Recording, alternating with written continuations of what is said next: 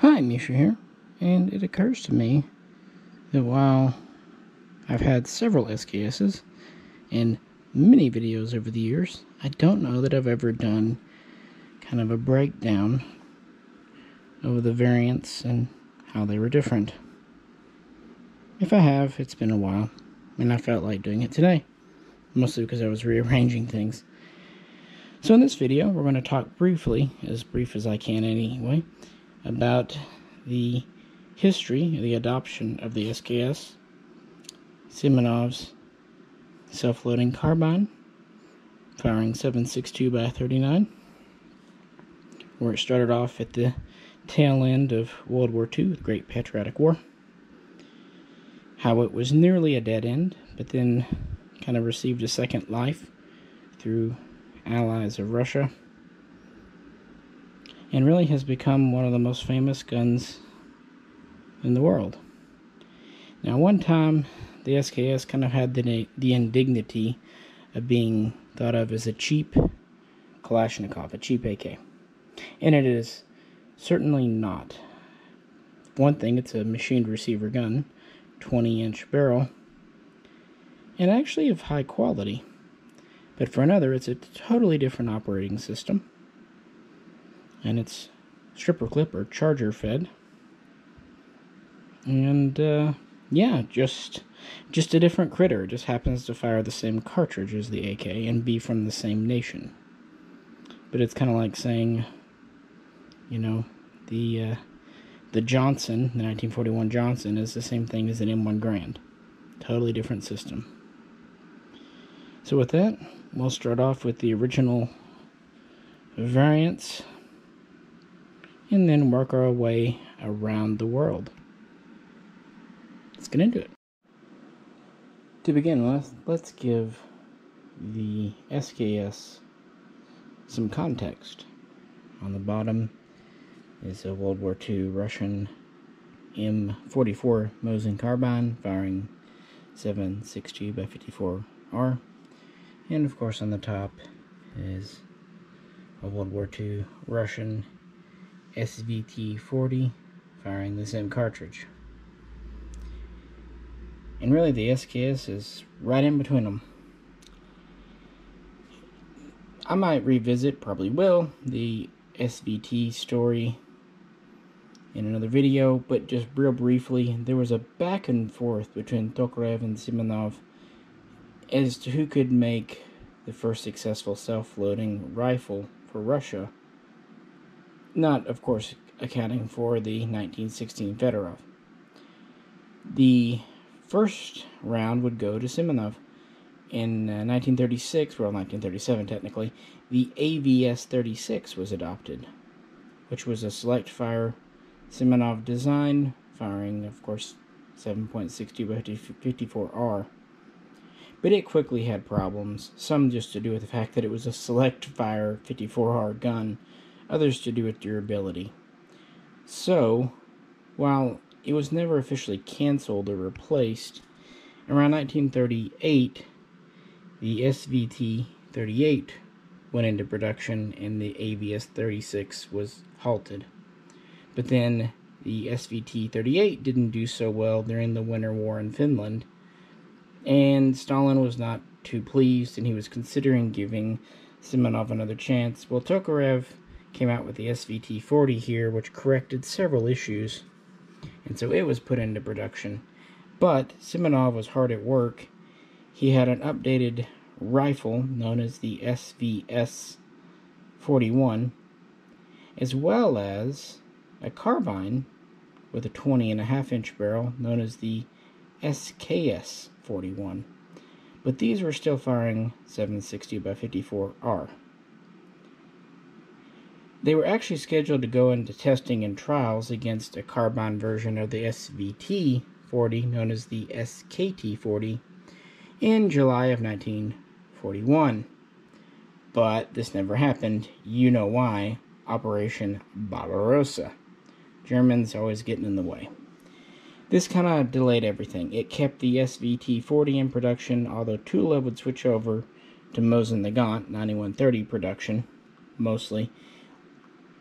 And yeah, so it would continue, but quite briefly. Anyway. Skipping forward, they're mostly making Mosins, but the PPSH-41 and PPS-42, later PPS-43, were really showing the value of submachine guns. And Simonova was pretty busy working on his anti-tank rifle, the PTRS-41, which actually got him a lot of acclaim and even a prize from Stalin. Yay. But in 1943, the war was starting to turn in favor of the Allies in Soviet Russia, and they were starting to see a new cartridge being used against them by the Germans, 7.92 by 33 Kurs. America was also using 7.62 by 33 in their M1 Carbine. Therefore, a new round was created in Russia in 1943, 7.62 by 41, later to be updated to the by 39 we know and love today. So Simonova was tasked or decided to work his design for the new cartridge, and he found it to be quite an easy process because it was a rimless or recessed-rimmed round. He used his same short-stroke gas piston, tilting or tipping bolt, and one thing that Stalin decided he wanted, or rather didn't want, the SVTs had detaching 10-round mags. Stalin decided to go to a fixed magazine for a few reasons. One, so it wouldn't be lost by the soldiers. And two, Stalin felt the fact that they were having to make 3 magazines for the SVT-40 per every 1 rifle made was just a waste. So, hey, let's go to a fixed mag like the Mosin. Hey, it works fine in the Mosin. Let's do it. So, Simonova would work with a 5-round version and a 10-round version. And then in 1944, they started having trials. They wanted to adopt 4 new guns, all firing the new 7.62 intermediate cartridge. They wanted a bolt-action rifle, essentially a Mosin Nagant. They wanted a self-loading carbine. They wanted a light machine gun, which would become the RPD-44.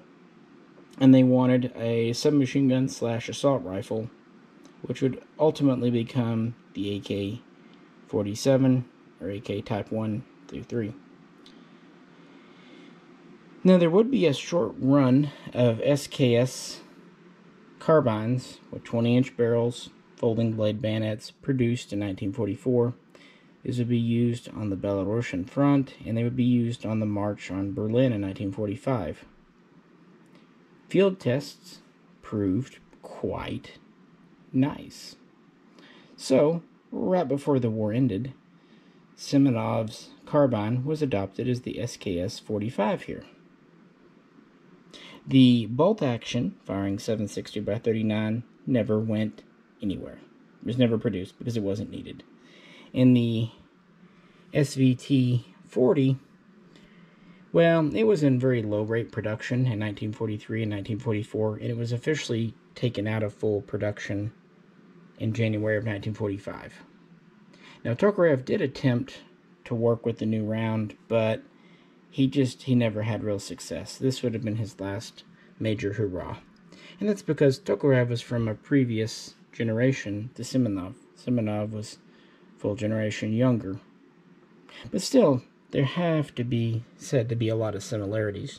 Short stroke gas piston, tilting bolt, kind of a top cover disassembly. They really do have a lot of similarities. The biggest difference is just being overall barrel length and, of course, the cartridge itself. You can tell that they had their roots in the same programs dating back to really the late 1920s. Now, you would think, being adopted in 1945, the SKS would go into full production. But actually, it was shelved and very nearly was not produced. With that, let's talk about Russian production and Russian variants. So the one we've been looking at is a relatively early example.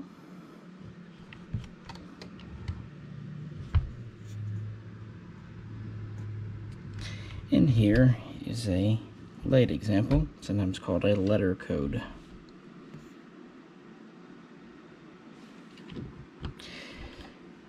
Production did not occur throughout the 1940s.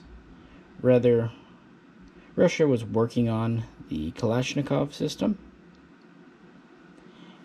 and the SKS was already starting to look dated, a self-loading, semi-automatic only carbine using a 10-round fixed mag fed from clips with a non-detaching bayonet. Yeah, it started to look a little dated. So, while Simonov was praised and prized for his development, it was kind of shelved as a backup plan. But then around 1948, they thought, man, maybe we should look into this. Because in 48, they were trying to get the AK into full production. And this is when they started to run into issues with the Type 1 stamped receiver of the AK. Now, they're not quite as clear-cut as you would think, but they had issues. So they decided to put the more conventional SKS 45 into production and its milled receiver. The first year was 1949 at Tula. And the original version would have some interesting features. It had a 20.5-inch barrel. It had a spike or pig sticker bayonet, much like the M44, just on the bottom. The bore was not chrome lined, and it had a spring-loaded firing pin, something I bet a lot of American shooters wish they had kept. It also had nice deep bluing, hardwood stock, what have you. It wasn't long, though, before they went, around 1950, to a blade pattern bayonet here. And this one's an interesting version because it's a transitional one. The original pig sticker bayonets were blued or blackened, but soon they would go to kind of a silver or goldish silver as they appear today finish. But there was a period where they would have a blade bayonet that was blued, and that's what we have here. One good thing, around 1951, they went to a chrome-lined bore, but they also dropped the spring-loaded firing pin, going to a free float inside. Not exactly sure why.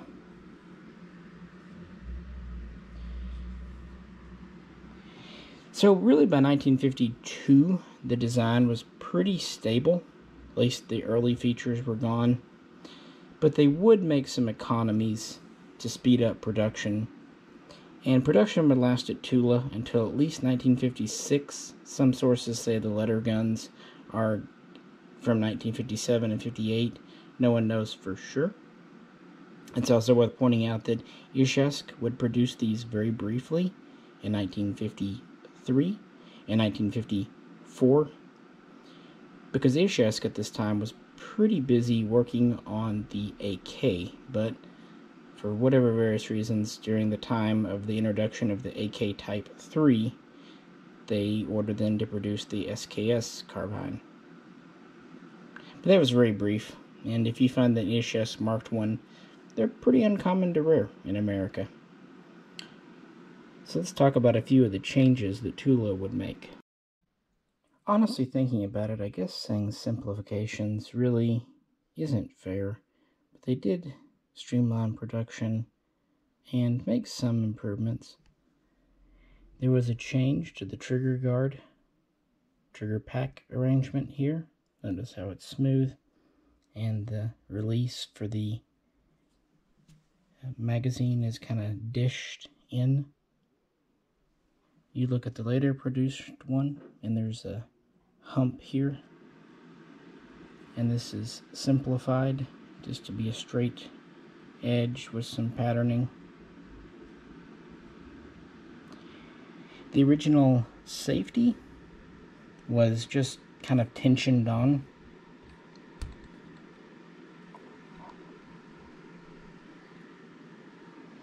They added kind of a detent and spring where it kind of clicked into position. a little easier to use.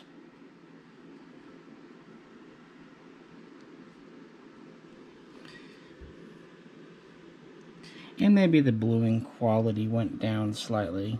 They also would use a few different types of wood. Showing you the underside here. So let's fold these down.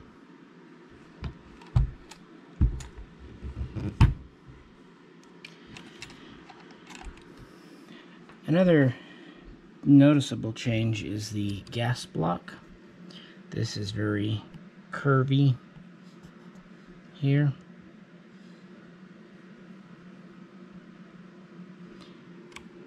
And this has noticeable detent to it, just different shaping. A little easier to machine, also a little bit lighter weight.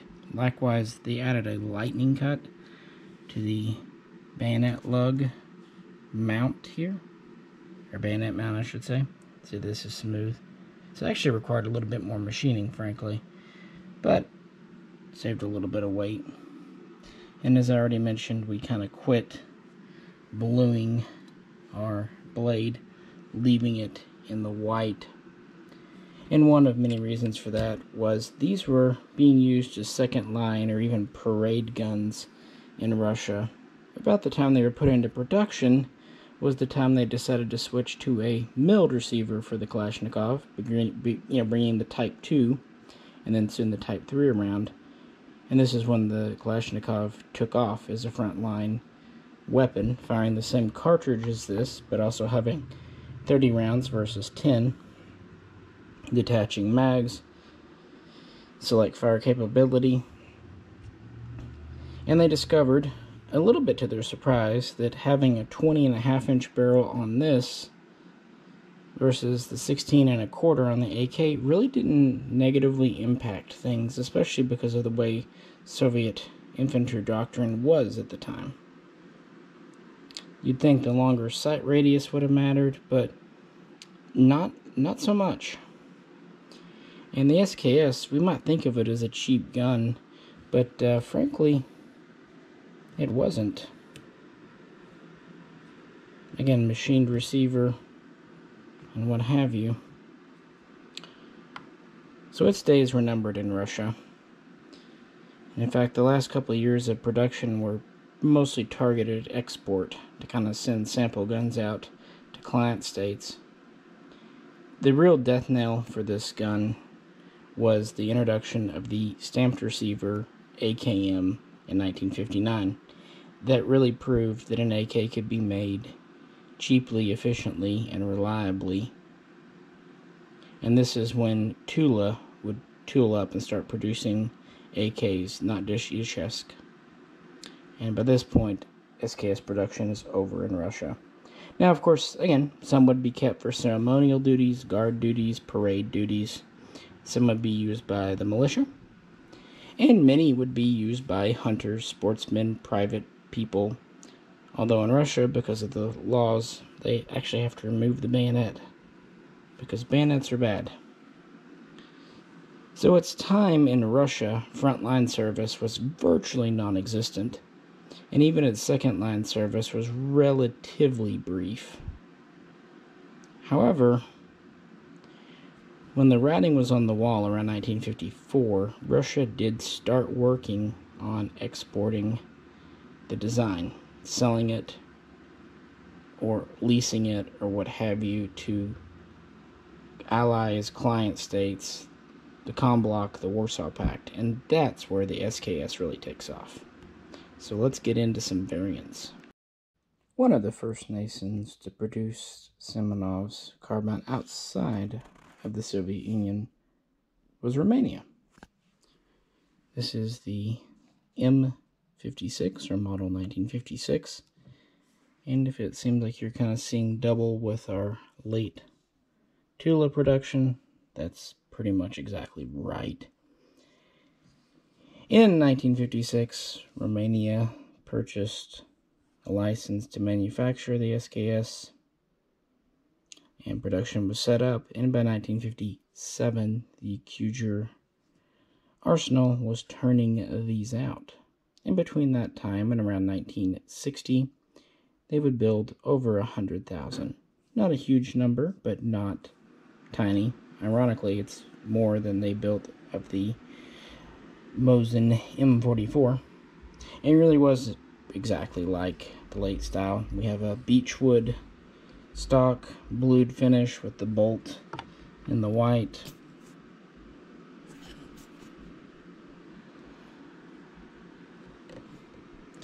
We have a bayonet, silver and the white. Yeah, it's identical, frankly.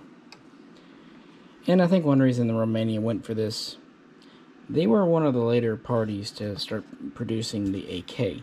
They would have some milled AKs from Russia, but they would not start building their own until the AKM when they produced it as the PM63.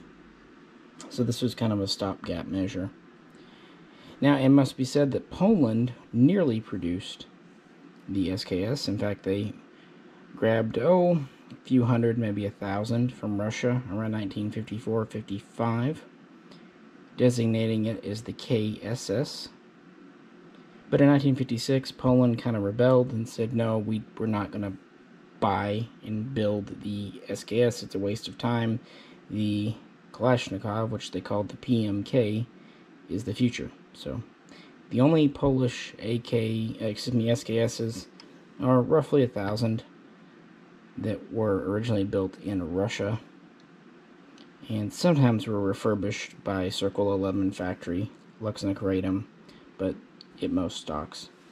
Another European nation that I wish I had an example of is East Germany. Beginning in 1958, they started producing the SKS as the Karabiner Simonova. And it did have some changes, mostly to do with the furniture. And they would build them through about 1961 when they started doing milled AK production. The East German SKS had a different stock style. It had kind of a K98 style sling swivel, pass-through swivel in the butt. It lacked the trap door in the butt for a cleaning kit, and it also lacked the cleaning rod under the barrel. Instead, soldiers carried a cleaning kit on their belt pouches. That's just how they did things. And it had kind of that lighter, more oil finished type wood on it as well. They built a decent number, but unfortunately very few are in the USA because many were given away to Croatia in the 90s and kind of disappeared into those conflicts. Others were given away to Vietnam in the 60s and 70s. A friend, as I've said in a previous video, does have a Vietnamese bringback East German SKS, or Carbiner S, but don't get too excited. It's in a Chinese stock because the original was destroyed. So that's kind of where we're at. The ones that are here are not in fantastic shape, usually, unfortunately. But what can you do? I had to mention the DDR production. But it's neat. Maybe one day a batch will come in. If you see them, you should buy them, even if they're seemingly very expensive, because they're quite unique. But with that, we can kind of get away from the exact clones and copies and start looking at some variants. Let's leave our Romanian M56 as our example piece for a moment on the table when we talk about the Yugoslavian SKSs. Now, the position of Yugoslavia, which was communist under Tito, was kind of interesting. They were not firmly a part of the Warsaw Pact, and while, related to the Com Bloc, the revolution had happened pretty independently in that nation. Obviously, it had some support, but it wasn't a puppet regime as such. Therefore, yeah, things were different. It's an interesting thing. Also, in the late 50s, Russia recognized the fact that the SKS was just no longer really that valuable or marketable. So, in kind of a goodwill gesture to schmooze up to Tito and his regime, they gave Yugoslavia production rights in tooling and expertise to make the SKS. It was adopted in 1959 as the PAP, which is basically self-loading rifle, model of 1959, or M59, and it was in production at the Romanian Zastava factory by 1960. And this initial version looked like the late production Russian version. That's why I don't have one. They're neat enough, but the differences are really only in markings. Otherwise, they look the same. They can have beechwood or sometimes walnut furniture, especially on the early ones. And they would run these through about 1967, building over 225,000. But then in 1966, they adopted this pattern, which is the M59-66, which is the same machine, but modified to have a rifle grenade launcher, which required several changes. And they would produce these up through 1970. And they are a little longer and heavier. We have a rubber recoil pad, although interestingly, it still does have the trapdoor for a cleaning kit. And it is possible to get your finger stuck in there and rather hard to get it out. I mean, in theory, I definitely never did that long ago. Otherwise, it's the same blued finish. When we come to the bayonet, you'll notice it doesn't have a ring on the bottom.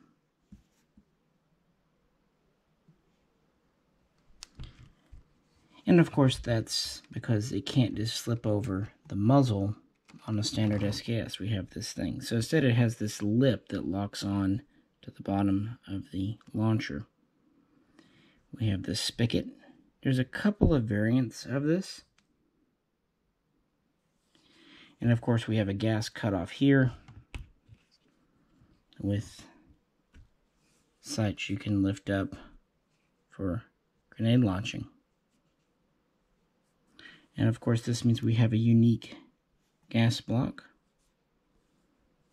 It's also worth pointing out that Zastava was creating these at a time when they were already building early AK derivatives.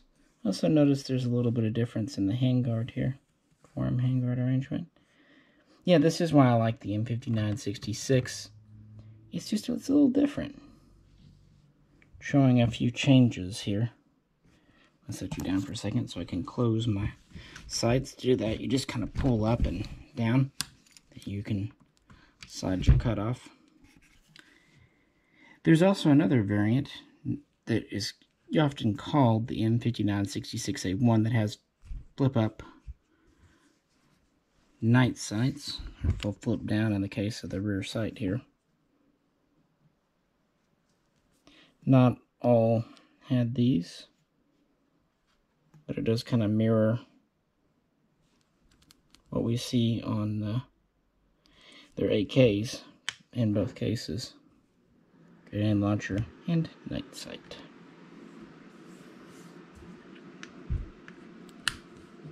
Otherwise, again, pretty standard SKS. These do have more of a matte blued finish, at least some of them. Still have the silver bolt. Flipping it over, just so hopefully you can see some markings. I do my best.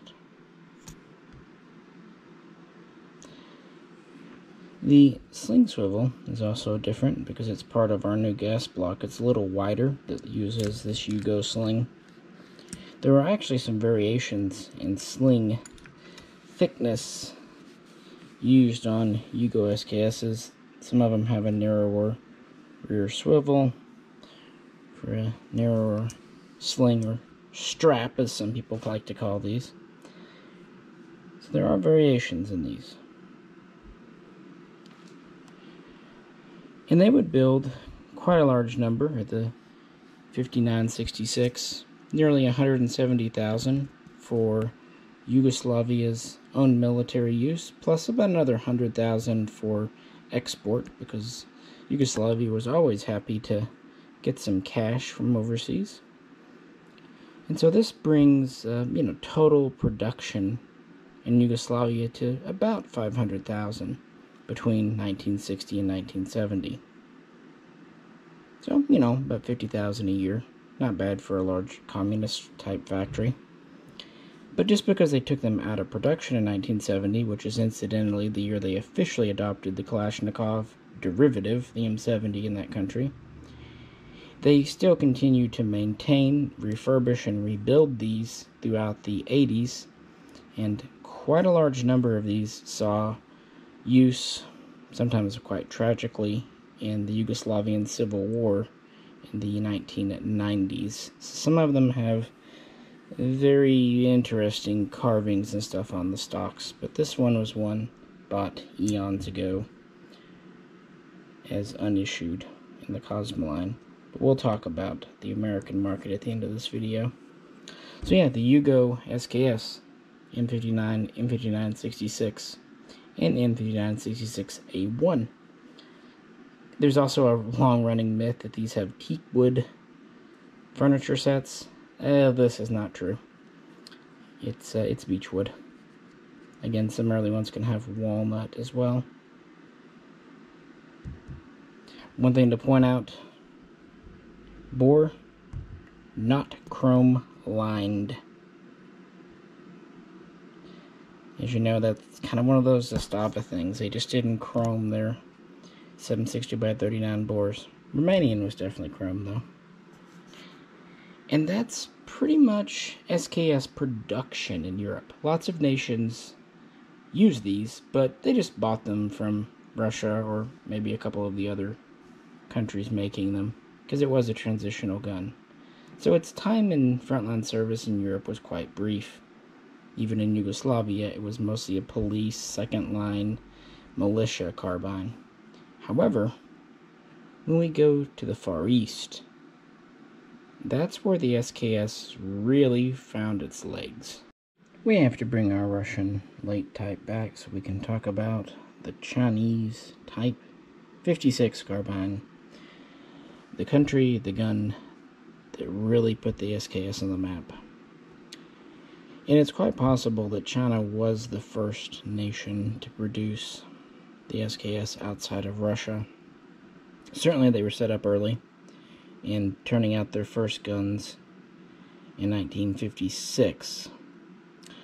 These would be built at the Xiangxi Arsenal Factory 26, and for the first couple of years they were built with Russian parts, even in the beginning Russian supervisors.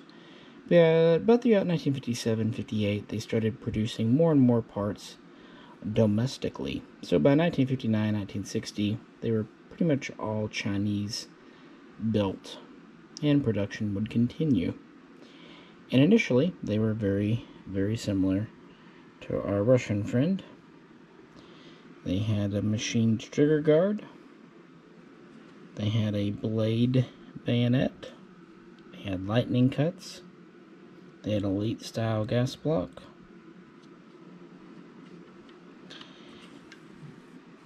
And this one I've kept over the years because it's in an interesting stock, often called a jungle stock. This is a fiberglass, not a wood stock. Now, most Chinese guns were in various types of wood, but they did do a large number of these stocks for humid, tropical environments. And often called bakelite, this is really a fiberglass material, but it does prove quite durable, complete with the fiberglass upper handguard, and they had a few different types. It even has a storage compartment in the stock. The rear swivel is a bit reinforced. Instead of having the screws on the bottom, they're on the side here, as you see. That's just for strength purposes. And they have kind of this neat mold seam coming down here, thanks to the early style Chinese, late style Russian trigger guard, or bayonet, and what have you. And a lot of these guns had very little in the way of markings, because many theorize they were sent to Vietnam or just elsewhere that China didn't really want to get acknowledged for. And some of the early so-called Sino-Soviet guns have some quite interesting markings as well. And you can see this earlier production 56 has the lightning cut in the bolt carrier. Pretty standard barrel shoulder profile, standard rear sight.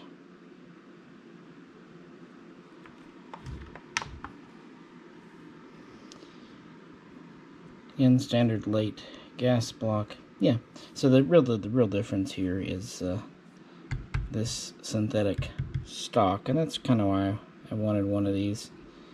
Most of the time you do find synthetic stocks with the blade bayonet styling. Even when you find the spikers with these stocks, they tend to be kind of retrofits. But yeah, these were in production well before the split between Russia and China, and they were cranking them out. Factory 26 would still remain the main arsenal, at least up through the 70s. But some secondary productions would be taking place throughout different ones. You can find all kinds of interesting markings on these guns, and interesting variants. So I have this one because of the unique stock and early style. And I have this Type 56 because it has nearly all of the later style features. One thing to point out before I forget, notice the kind of curly Q metal on the end of this sling here versus the more traditional leather tabs. Again, that was for humid environments, not to rot away. Alright, so an early change, they moved the sling swivel to the side of the stock here, from the bottom to the side. And that really does make it more of a better carbine to throw across your back.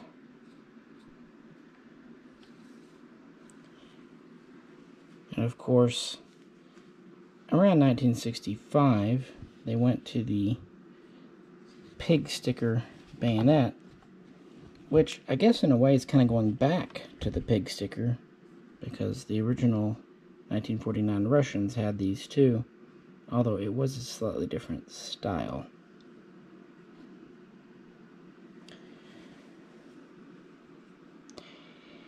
And then around the late 60s, early 70s, they started looking for ways to streamline production.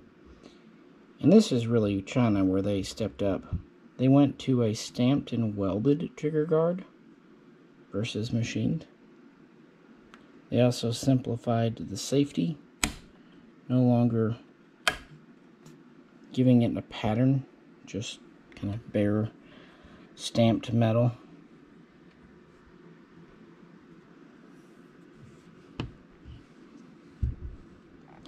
They also took the rear sight that has this lightning cut in it, and underneath, I knew that was going to happen one time here, and get out of my way, sling. Sorry. Slings, folks. They like doing stuff to you. As I was... Thank you. As I was saying, they took the lightning cut off the sight here, and even simplified it on the underside a bit.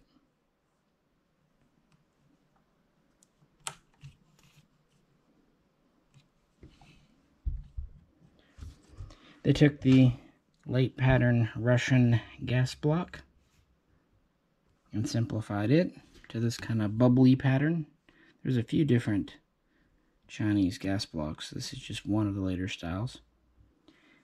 And not surprisingly, they removed the lightning cut from the bayonet, mount, housing, what have you. Flipping these over, we can see they removed the lightning cut from the bolt carrier as well, simplifying that.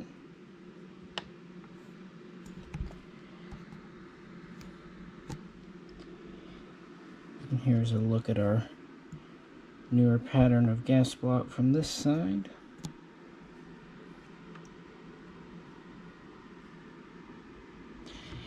And of course the bayonet required a different cutout in the forearm for the pig sticker, much wider. But you can always tell it's wider but shallower.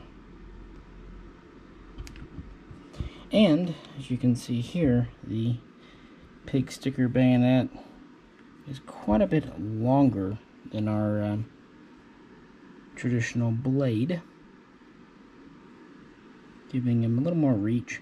And there are a few variants of this as well. This is kind of the three-sided one. There's even a QD one, which is kind of interesting.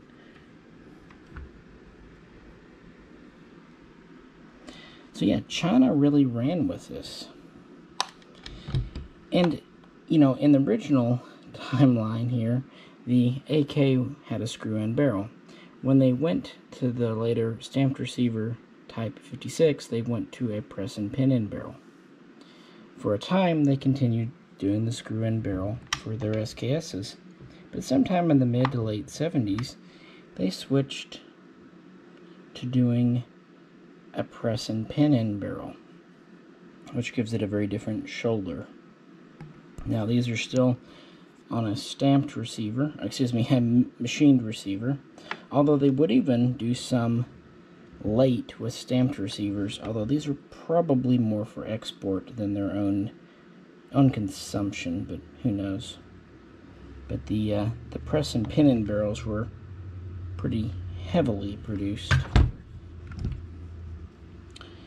Yeah, slings. I should be thankful that the guns were cooperative up to this point. Of course, by the 70s, even China recognized the gun was becoming a little dated, but it was well suited to their needs. It was easy to maintain.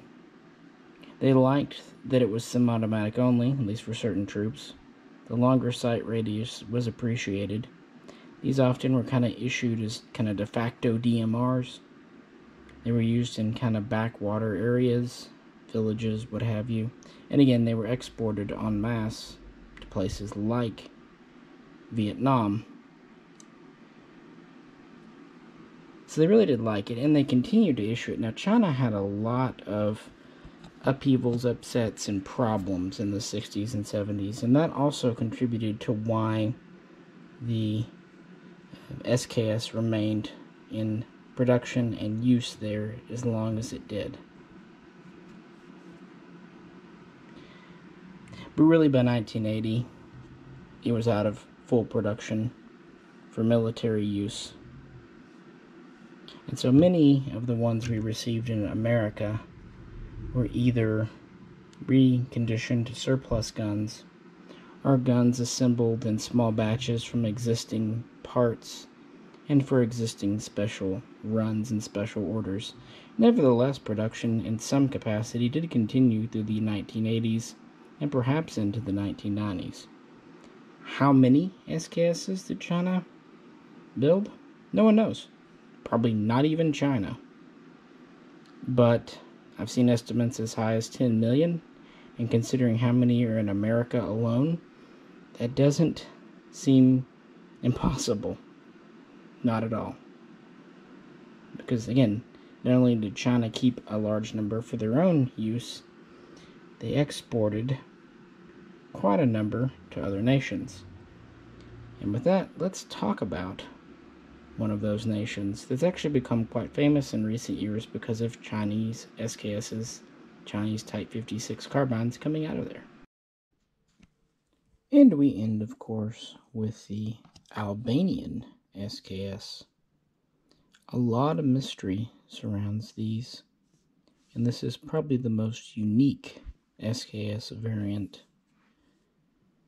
that at least we have in America. And Yeah, a lot of mystery. For one, we don't even really know the name officially of this.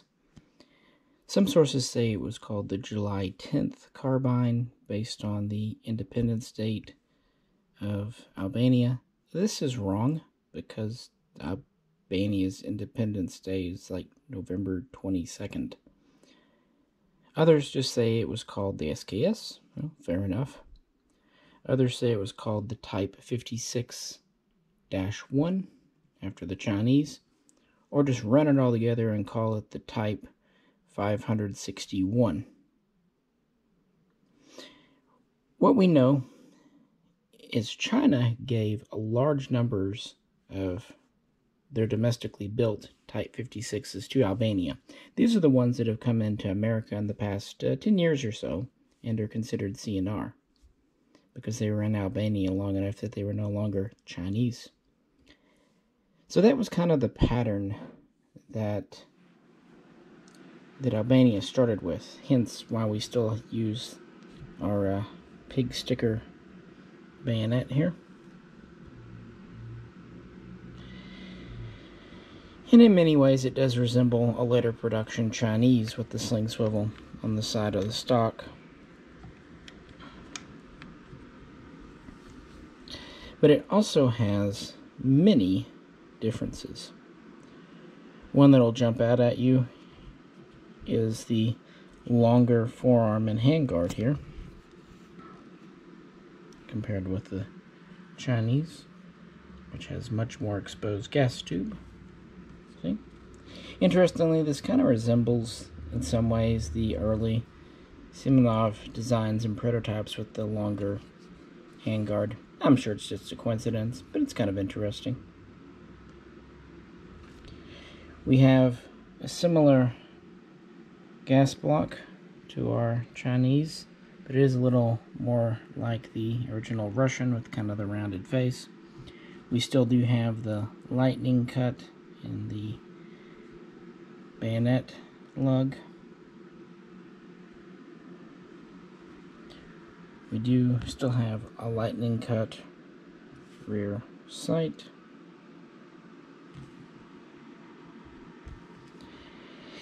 But on the bottom, we have a unique magazine. It's a more bubbly, rounded shape compared to anything else we've seen. The catch, I'm trying to get my sling out of the way without dropping it again. Gravity can be a bitch. It's a little different here in the trigger guard, but pretty similar to the late Russian. But the magazine is pretty different.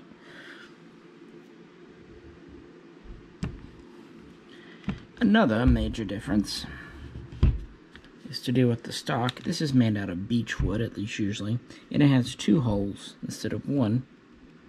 One for the standard kind of cleaning kit, the other one for an oiler.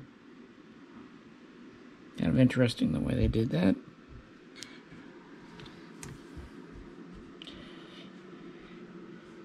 Certainly an interesting critter. Let's flip it over. And flipping them over, we see yet another very distinctive feature. The cocking handle, the charging handle on the Albanian is kind of trigger shaped, not unlike a Kalashnikov. And I would say it is a little bit more ergonomic, probably a little easier to machine too. Interestingly, they did leave the lightning cut in the bolt carrier. The safety is of the more simplified pattern though. Flipping it over. Here's our comparing our pig stickers. Very similar, but they are cut slightly differently.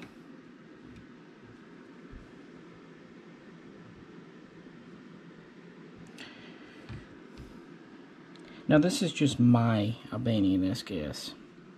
There are differences. These were produced at the Umgransh Arsenal from roughly 1967 through 1971. In the first couple of years, they did not build that many. Then they would kind of ramp up to building nearly 3,000 per year. but then they would seem to stop. And for whatever reason, they would pick back up in 1976. Again, pretty low rate production. And then it would spike at about 4,000 one year, and then end by 1979. So production run was from 67 to 79, but we had a pretty major break of 4 years in the middle. There are some undated examples that no one knows when they're from. Could they be early production from 67? Could they be late production using leftover parts, say from 1980? Or could they be from this time period? We really don't know. And we don't know exactly how many were made. Low estimates have it at about 16,500. High estimates are maybe 18,000. Small numbers. Now these were not built for the Albanian army as such.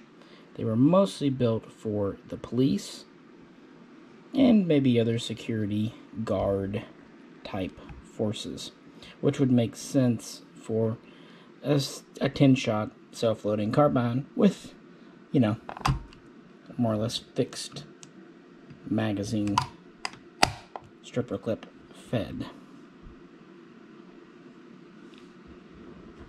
Again, with pig sticker bayonet. But these are quite rare in America. As the commonly accepted story goes, many of these SKSs were destroyed in the 1990s following disarmament talks and whatnot in that part of the world post-Cold War. At least 11,000 are said to have been destroyed, leaving 6 to maybe 7,000 left in the world. And of these, it's estimated that the vast majority are here in the USA. But it's still a very small number. 5,000 at most. It's not the rarest gun. Certainly an East German would be rare. But these were imported quite some time ago. In quality, condition, all that varies widely. There are a few other SKSs. I've been doing this a while now. Worth talking about. The Type 63 out of North Korea. We know nothing about these.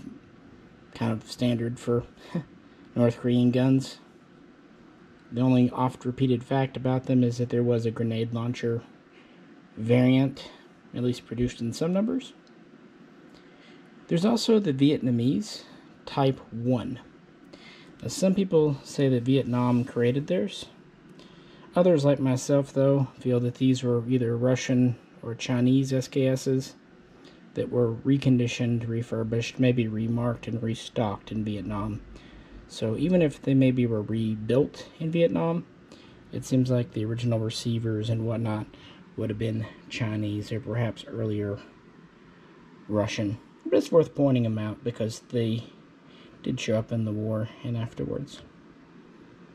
And as I said, there are some variations in production style for the Albanian as well, depending on what year you end up with. And quality is kind of all over the place. Very interesting guns, though. Well, there's kind of a walkthrough of SKS variants. What do you think? So here we are, all lined up again. I didn't feel like going to the couch, so you get this. And of course, all of these are available, or have been available in the US, and at one time they were quite inexpensive. Looking at our Russians, the majority of ones, such as like the KBIs, were refurbished and put into long-term storage and then eventually sold off to importers here, KBI, Century, what have you. So they'll have the kind of sanded, reworked, re-shellac stock. They'll have that black stoving on the blued parts, and they'll have bolts that are still kind of either plum colored or kind of a dull silver color. Now these two, I'm sure, have been refurbished to some extent, but they're what I would consider light refurbs. And guns like these just kind of came in with the regular Russian SKSs, because if they didn't need refurbishing, they didn't do it. These were once quite affordable, although they were always a little more expensive than, say, the Chinese. And the nice thing is they are considered CNR because the Soviet Union no longer exists. And the majority will be Tula. If you found that Nishesк, good on you. You should pick it up. Moving on to the Romanians, because they produce far fewer, these are not nearly as common, and often they're in pretty well used condition. If you run across one in decent shape that's numbers matching or even force matched, it's probably not a bad thing. And again, I'm sure these have been refurbished, but they do retain more of a original blued finish with bolt in the white look. And these M56s are just kind of collectible in and of their own right. I think they're neat, even though they're very similar to our Russian friend over here. Probably in recent years, the most storied one would be our Yugos, and we've had all kinds of variants. I picked this one up quite early in the import run. These first started to appear here in late 2003, and I bought this one in spring of 2004. Before that, you didn't see a whole lot of the Zastava guns, and they had all kinds of grades and conditions. And it wasn't a whole lot more to jump up in condition, like 10 to 20 bucks. And that's why I did pick this one up. I think I paid $100 for it, 110 maybe then. And they came with the sling cleaning kit, ammunition pouch to hold stripper clips. To be fair, the Russians came with all the goodies too, sling, canvas pouch, all that good stuff. I guess I could have dug all that out, but guys, doing these takes long enough. This is taking me all afternoon. So if you think watching this takes a while, trust me, setting up for it and taking everything away even longer. Anyway, I digress. Yugos are neat, and they were affordable for a long time. The other thing to watch out for, as I mentioned, they do not have chrome line bores, and these were actually used. So if you look for one, make sure A, the bore's not pitted and corroded, and B, the gas system, this adjustable system, where am I at here? I am completely lost. There we are. This adjustable system, especially this valve here, it can be frozen in the corroded position, so make sure it moves freely. And if you can, take the gas system apart to check it out, because sometimes these will look gorgeous on the outside and be just rotten in the bore. A little wear is fine, but you don't want one where the gas system is frozen up. And these are CNR today because they quit making them back in 1970, and because Yugoslavia no longer exists. But we get to the Chinese, and a lot of these are not CNR. And this has kept the price reasonable, at least until lately. The reason they're not, unless you find those out of Albania, you can't really prove that they're that old, because a lot of them were not dated or clearly marked. This is the ATF's interpretation. Plus, China as a nation still exists, unlike the Soviet Union or Yugoslavia. So you have to kind of watch out for that. Now, there are all kinds of variants of these. These are in early and late military. There are some stamped receiver ones, which you would think might make them worth less, but actually the stamped receiver Chinese SKSs are worth a great deal because they're quite uncommon. Another one you'll run into are the ones designed to feed from Kalashnikov AK mags. There's a few versions. There's the there's the SKSD, the SKSM, the SKSS. There is that one I showed you a few years ago, the Navy Arms Carbine import. These were all done for the American market, typically modified in China, but sometimes by the importer. So quality of workmanship can be from very good to nearly dangerous. I've even had a couple of customers buy them and then sell them immediately, not buy them from me, but buy them from other dealers and sell them because they just didn't trust them. But just know they are commercial. Likewise, all of your SKSs have the 20.5-inch barrel. China did sell some 16 to 16.5 barrel carbines, usually calling them the paratrooper here, but these were all cut downs. They were either cut down in America by the importer or over in China by the factories. They did not ever field in the People's Liberation Army a 16-inch version. You can also tell because they cut down the bayonet to match the barrel. They're neat and handy, but yeah, there are even some carbines from the 90s that have a shortened gas system, but again, mostly a commercial venture here. So once you get outside of the military style guns, just be wary because you are getting into kind of commercial grade SKSs out of China because they send a lot of them over. And then finally, of course, we have the Albanian again. As I said, there's a few thousand in America. Some are in rough shape, some are in okay shape, some are perfectly safe to shoot. Others, you might need to get a gunsmith to check out. Quite interesting. And these are dated, so determining CNR status is relatively easy. Very unique variant, though. So how many SKSs exist in the world? Whoop. I can tell you this, the majority were made by China. I've seen estimates about 15 million, which when you consider Yugoslavia made 500,000, Russia made a couple of million for sure. Then we have Romania, East Germany, North Korea, Albania didn't make many, but those add up. And if China really did make 10 million plus, yeah, you can see how we can approach 15 million. Maybe not quite that many, but it gives you a rough idea. And they are a pretty common rifle, even in America today. Back when I was younger, in the 90s, when you found SKSs, Russian, even Chinese, in gun shops, they would often be wearing Tapco furniture, a cheesy folding stock. Even they replaced the mag with a crappy 20 or 30 round mag. But luckily today, people seem to give these a lot more appreciation, and I don't run across the tap-coat out ones near as often. And unfortunately, when people did that, they often killed the value because they lost serial matching parts. Early Russian guns like these have a lot of serial numbers, as do Romanians. Yugoslavians are interesting. They have some serials. They also have assembly or part numbers, which usually have lots of ones and zeros in them.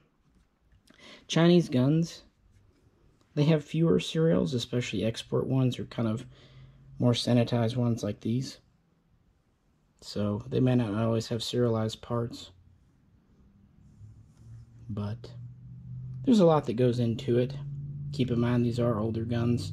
And keep in mind, except for the earliest Russians, they have floating firing pins. So they're designed for hard primer, military grade ammo. If you use commercial ammo, be safe. Keep the gun pointed in a safe direction, because runaway fire is a possibility with an SKS, any of them. And there are aftermarket kits to retrofit your bolt with a spring-loaded firing pin. Not a bad idea if you plan on shooting it. Also, it's a good idea to invest in some good-looking, good-condition stripper clips, chargers, because that's how these are meant to be fed. They are not really meant to be fed single at a time from the top. That's not always a great recipe. But yeah, it's a really interesting gun. It's from the same era as the M1 Grand, the FN49, the original Moss 49, or 44 for that matter. Kind of that brief blip in between bolt actions and select fire, where they still used mill receivers, where they still had relatively long barrels, but it was still wood, steel, and the iron of men. So it definitely has a place in history. And that's where I wanted to do a dedicated SKS variants video. With that, I'll let you go. Which one is your favorite? Or do you have a different one you like? Let me know in the comments. Let's talk some SKSs. Neat guns in their own right, in my opinion. As always, if you could, like, share, and subscribe. And if you'd like to help support the channel, please check out the link to our Patreon page. This is Misha, and I'll catch you very soon next time.